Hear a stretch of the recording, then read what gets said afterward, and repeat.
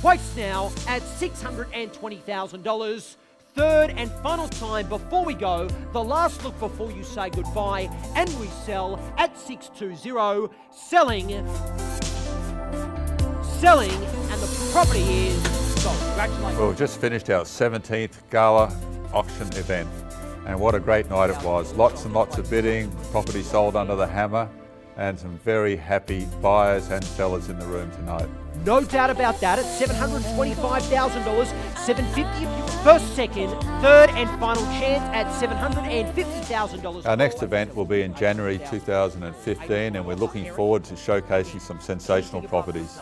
And the reason why we have our gala auctions during the holiday periods is because we simply get a huge amount of exposure to all the holiday makers, and we've just found historically it's a great time to sell property. If you are considering selling, take advantage of this special time in the market. Interest rates are very low, there's a shortage of properties looming, so we're getting some very good prices. We just settled a property on Witter Circle for $6.5 million, 3 doors away from another one that we also sold for $6.5 million. And just last week, one of our staff, Richard Locke, negotiated a sale on a $4.5 million off-the-plan unit in Settlers Cove.